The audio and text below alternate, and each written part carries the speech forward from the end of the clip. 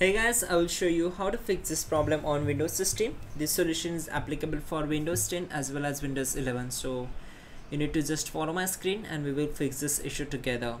In the first step, go to search bar, type your control panel,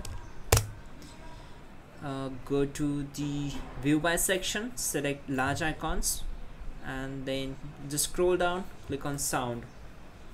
Once you are here, you can select the speakers, right click on it and just disable it, again enable it. Once done, select it again, go to its properties, go to levels tab, make sure you have to set this up to the 100%.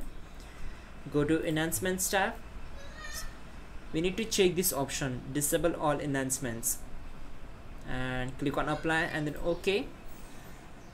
Once done, close this window, right click on the start icon, go to device manager, then we need to expand the sound, video and game controllers.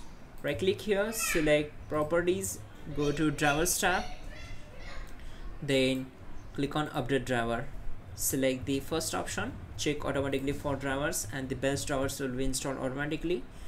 Now close this window. Now expand the audio inputs and outputs, right click on the speakers, open its properties, I can do the same process for this one also.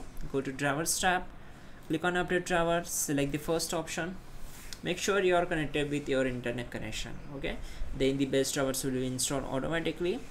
Once done, simply restart your system and your problem will be solved for sure and 100%. You can also check out our description link to fix this issue quickly and effectively, and you're good to go.